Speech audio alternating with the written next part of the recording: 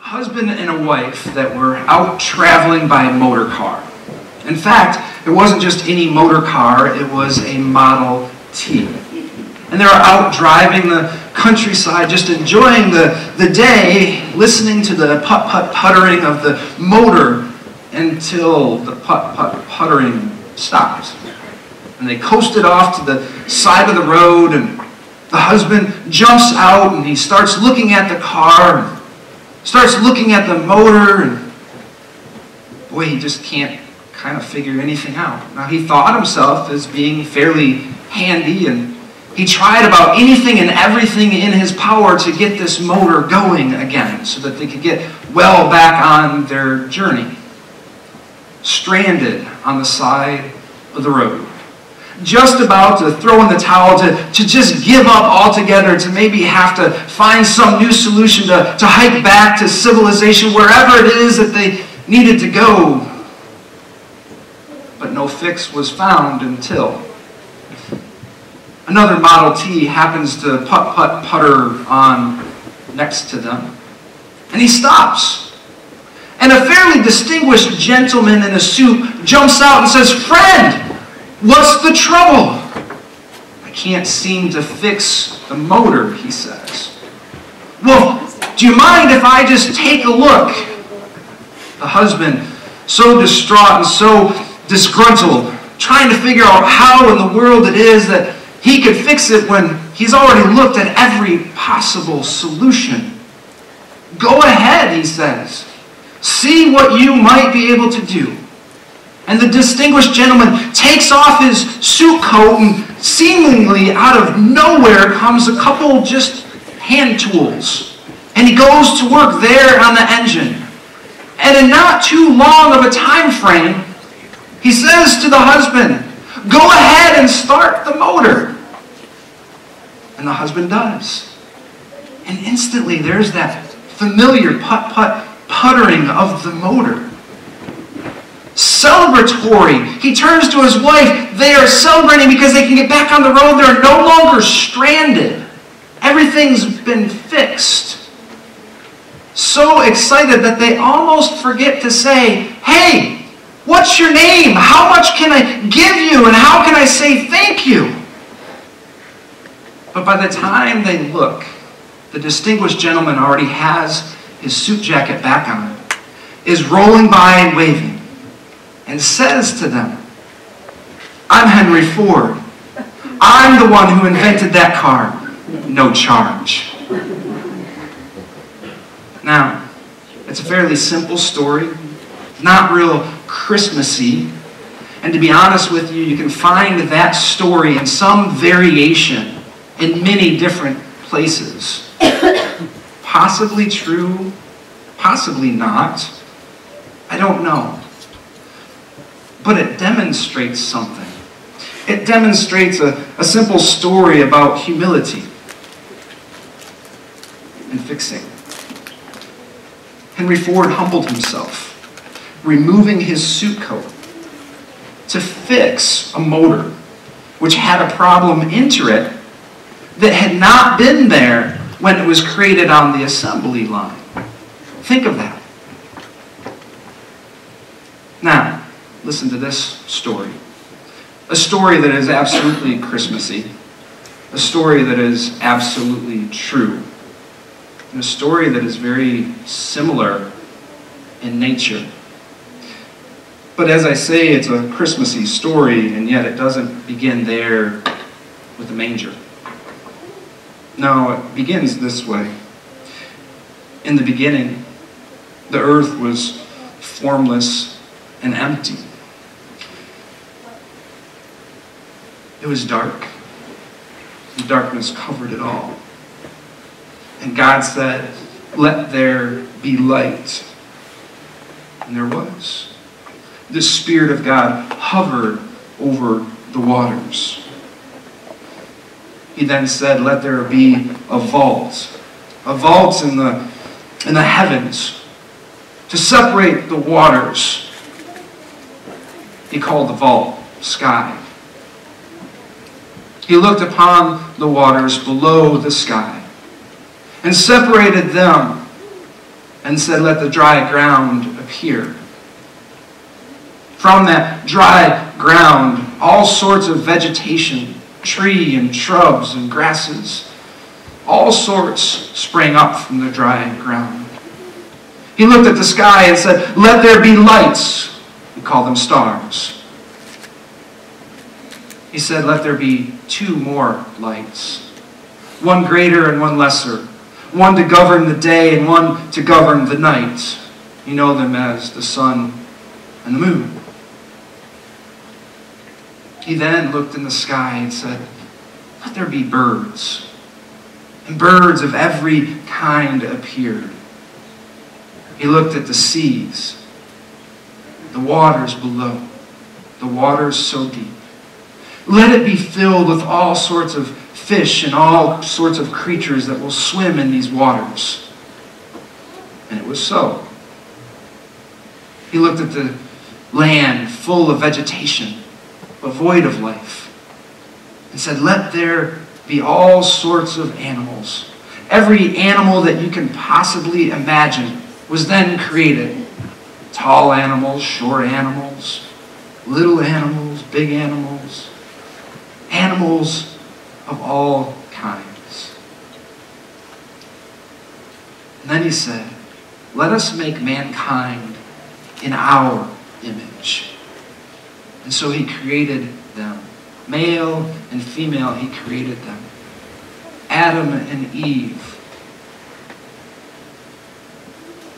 There, God would walk in the cool of the day with mankind among his creation. Everything was perfect. Everything was just so. He looked at it all. He said, "It is very good." There was no problem until that one day that sin entered the world. The one day that sin entered through Adam. And that sin separated Adam from God. It separated all mankind, really. This problem of sin, this problem of darkness that now still plagues the world. And so, in this, we see that God had to put a plan into place.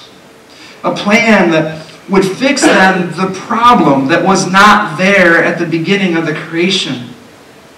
A plan that started with a sense of humility. The type of humility that Jesus spoke about in the Bible. The type of humility that is found in Luke chapter 14 when Jesus said, "For all those who exalt themselves will be humbled, and all those who humble themselves will be exalted." See, Jesus would demonstrate this humility not just then, but through the whole pages of Scripture, including the Christmas story. See, Jesus was there in heaven with the Father, in the presence of the Heavenly Father, of God Almighty, there in the presence of perfection. There in the presence of angels that would do his bidding just at the sound of his voice. And he would give it all up to step down into this world, steeped in sin and darkness. See, it's written in John chapter 1 this way. "In the beginning was the Word, and the Word was with God, and the Word was God." Through him all things were made. Without him nothing was made that has been made. The Word became flesh and made his dwelling among us. Jesus, the Word that was God, the Word that is God, the Word that is also the true light. It also says here in John, the true light that gives light to everyone was coming into the world. See, Jesus humbled himself by simply taking off his majestic robes there in heaven to put on the robe of flesh, to be wrapped in swaddling clothes, to come to a manger in a dark world because there was a problem that had entered it there since creation. See, Luke chapter 2 talks about it this way. There is an angel, Gabriel, that would come to visit the Virgin Mary. You who are highly favored, forgive me.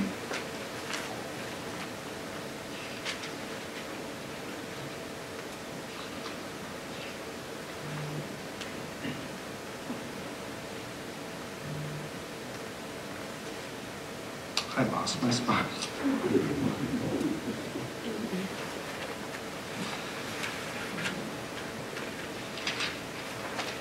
Forgive me, Luke 1.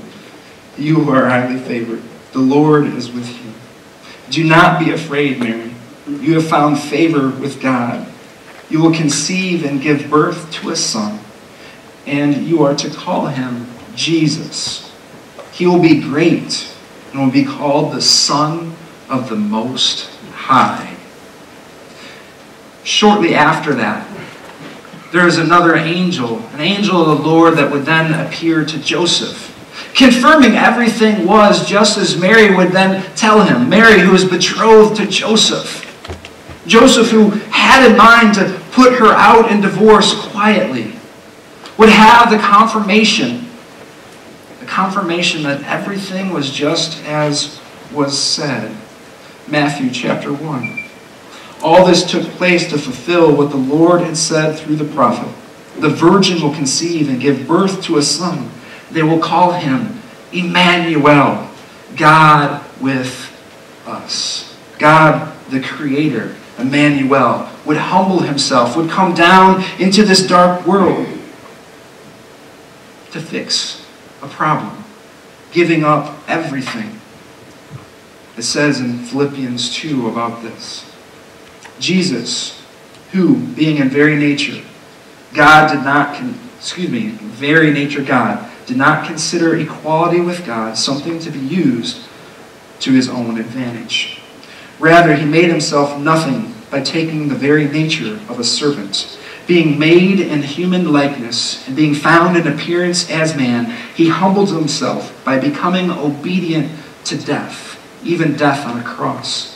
Therefore, God exalted him to the highest place and gave him the name that is above every name. That at the name of Jesus, every knee should bow in heaven and on earth and under the earth. And every tongue acknowledge that Jesus Christ is Lord, to the glory of God the Father. Jesus Christ, yes, was born in the humblest of ways, gave up majestic robes to put on flesh, but he did it to fix a problem. And that problem was not fixed there in the manger. The problem was fixed there on the cross. The cross that would bring Jesus death so that the problem could be fixed. Maybe you're at a spot in life where you feel a little stranded along the side of life's road. Maybe you're feeling a little broken. Maybe you're kind of like the stranded motorist that was almost beside himself, not knowing how to fix any of the problems so he couldn't get back on life's journey wherever that was taking him that morning. Maybe you've just never understood that there was a problem in the first place. So let us then remember the Christmas story that is so similar to that you chuckled at about Henry Ford. Remember that Jesus humbled himself, removing that robe of glory to put on flesh and swaddling clothes, to be led to a cross, to fix a problem that had entered creation, that had not been there on day 6 when the creation was completed. And it's the cross of Jesus Christ that fixes the problem that had entered. The problem that many of us have never realized we had. the things that leave us stranded along the side of the road, the things that leave us feeling broken and beside ourselves. It's only through Jesus Christ that that problem can be solved, that the brokenness can be fixed. Your brokenness, my brokenness, the brokenness of the world. Jesus didn't come just as a baby. He came as a conquering king, conquering death, the very thing that is the penalty for all of that brokenness that comes from sin. The Bible says that the wages of sin is death. It's something that all of us are going to have to face at some point, but are we truly ready to face that? Are we truly ready? Because we wouldn't start this life knowing, yay, I get to die, if we had the choice. But if there is a hope that though we might die physically, we could go on eternally. Now we can start a journey. And it's only through the blood that was shed on the cross that will allow you to complete that journey, to no longer be stranded, to be able to actually have life, not just eternal life, but even life here on this earth. The Bible says, Scripture says, Jesus says that He came that we might have an abundant life. And that abundant life can start even just now. All you have to do is call upon the name of the Savior, Jesus, to declare Him with your mouth that He is Lord, to believe in your heart that He was raised from the dead. That's Romans chapter 10. And if you do that, the problem is fixed. The problem is no longer there. Your sins, that brokenness, it is forgiven. It is as far as the east is from the west, as Scripture would say. That it is removed. That your garment is no longer stained. That you're washed white as snow. You're seen as clothed in His righteousness. Those majestic robes that He wears are now yours. But it took the humbleness, the humility of a Savior that was born on Christmas. Maybe you have never made a decision for Jesus Christ. Today is one of the best days ever to do so. The day that we remember that He cared enough, that God cared so much that He would give His only Son, that whosoever believes in Him would not perish but have everlasting life. Maybe you have never made that decision. Now is the day to do it, because you're not promised tomorrow. The Bible says that no man knows his day, nor the day of Jesus' return. And He is returning, not just then as a baby, but as a conquering king, victorious in all life. If you'd like to make that decision, I would love to lead you there. It's just simple. It's a prayer. It's not any of my special words, but it comes only then from your heart if you truly mean it. If you are tired of the brokenness, if you're tired of feeling stranded, a simple prayer that declares Him as Lord. Would you bow your heads with me? Gracious Heavenly Father, Lord God, we celebrate that You came as a Savior into this world to save it, to be the Messiah, to be the one that would come to fix the problem that this world has, the brokenness that we have as humans. God, Your word says that sin entered through one man and therefore to all mankind. That's not the way that You created it. But God, You cared enough to fix it. And God, it was fixed there on a cross. So God, I pray that all those that are watching from home, all those that are here, would remember to celebrate the fact that You came. And if they have never celebrated You as Savior, that they might confess now for the very first time that You are indeed Lord, and that You were raised from the dead. God, I pray that many will come to know the true story of Christmas that starts in the book of Genesis. It goes all the way through the book of Revelation. The truth that You cared enough to send your only Son. So God, would you do a mighty work, I pray, and help us to carry that good news that the angels were proclaiming, that Emmanuel, God with us, would be born. And God, we celebrate that this morning. I pray this in Jesus' name. Amen. Amen. So as the worship team comes back up. Yes? No? No worship team back up. Video. I guess we still have a song for you. However, as you listen then to the song, as you depart from this place, please consider a relationship with Jesus Christ. If you did that this morning, please let us know. I have a gift back here for you if you have done that. I would love to walk alongside of you to help you understand a little bit further of what the Messiah truly has done for you. But all that to say, Merry Christmas. Have a great and blessed New Year.